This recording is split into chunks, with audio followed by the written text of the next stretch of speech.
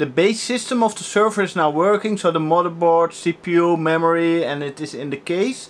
So the next step will be storage, and I'm gonna use an IBM M1015 SAS controller in the system. So welcome by Retro Machines, and my name is Victor Bart. So here we have two brand new IBM M1015 SAS controllers. They have 8 ports and they have an LSI chipset.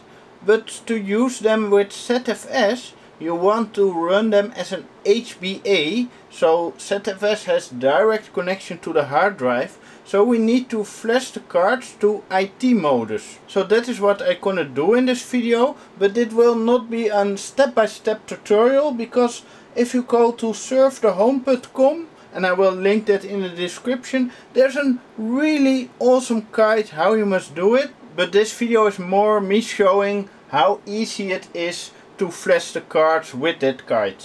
So the first thing that we need to do is here on the back of the card we need to write down the SAS number, because we need to put that in while flashing the card. So let's put the card into the system, and I prepared this bootable USB stick with the flashing software. Okay, the SAS controller is detected. Okay, we are booted from the USB stick. Let's do the first command.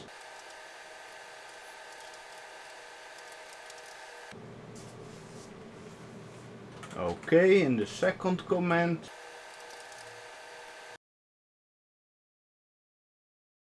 Okay, success. Now we have to reboot.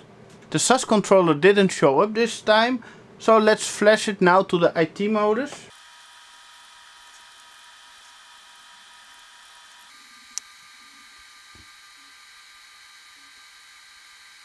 Everything went successfully, we only have to do one more command.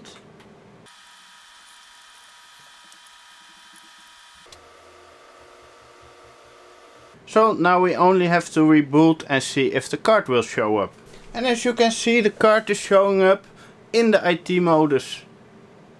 So if you have hard drives connected, they will show up here. So flashing the IBM M1015 to IT modus for ZFS is really easy. Just follow the instructions on the website surfthehome.com. So let's do the second card.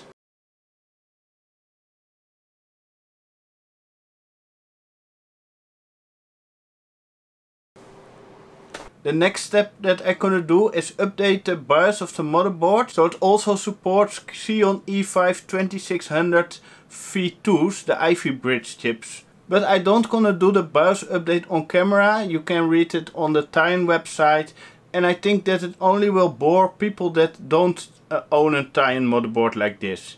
And that's probably 99.999% of you. So the BIOS update is done, so let's see if it is successfully. The BIOS is successfully updated to version 1.09. So now I have support for Ivy Bridge CPUs Xeon E5 2600 version 2. The hard drives that I'm gonna use are Seagate 8TB 7200 RPM, but they are sold by Dell and they came in this Dell bracket. So what I have done is took them out and put them in a bracket of this server. So now let's test out the IBM M1015 SAS controller with an 8TB hard drive with a SAS backplane in the server. From the SAS controller we have a single cable to the front, and it goes in the upper backplane, and it is one cable for 4 hard drives. I hear the SAS drive spinning up.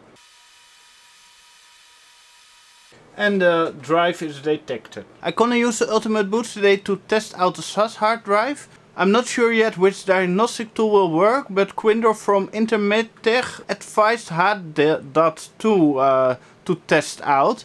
And he also has a nice YouTube channel. I will link it down in the description. If you like my content, you probably like his content too.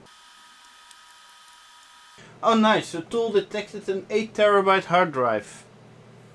Device test menu, detect bad sectors, wipe device, powerful, create bad sector, no, not create bad sector, file system.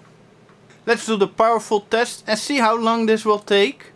And here you can see if it has errors, and it is now 50 megabytes in. So this will probably take a while.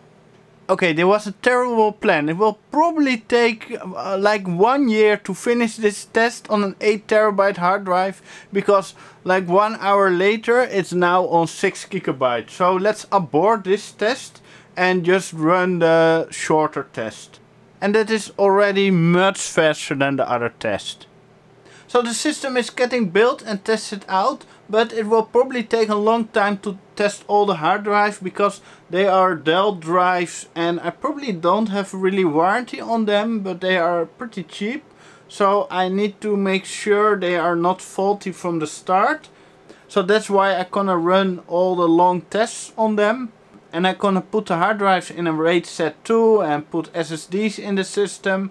And then the system will be, in terms of hardware, pretty much complete. I need to do the cooling here in the middle, and then yeah, I think then the hardware is done. And then I can install Proxmox, set up the file server and the big RAID array and the VMs, and make this system into production. So thanks for watching, and if you like to support me, I have Patreon, I have Amazon affiliated links, and you can join Retro Machines on Facebook.